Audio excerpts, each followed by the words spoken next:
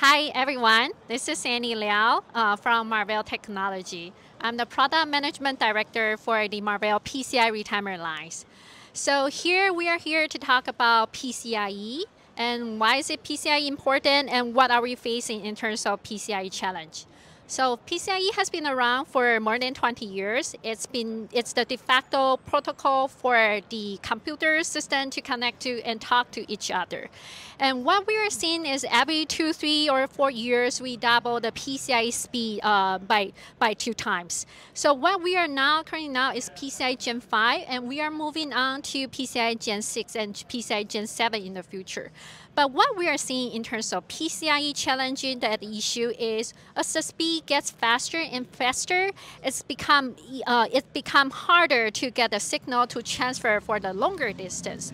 However, the other demand from the AI infrastructure as well as disaggregate infrastructure is for the PCIe trace lenses to become longer, or even there is a need for PCIe cables.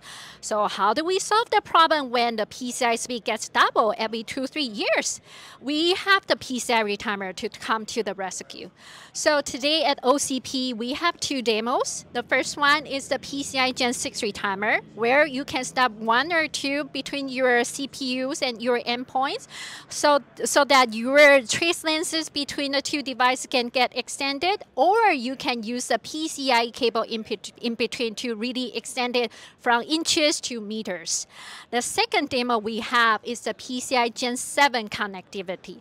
So we have our Gen 7 connectivity running at 128 gigatransfer per second in-house in Marvell.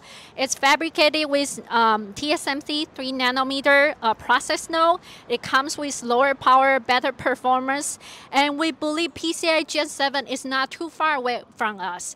PCIe 6 is planned to finalize the Gen 7 spec sometime next year, and we are expecting to see PCIe Gen 7 device sooner than later. And that's where the Marvell technology, both PCIe Gen 6 retimer and PCIe Gen 7 retimer can come to help. Thank you so much.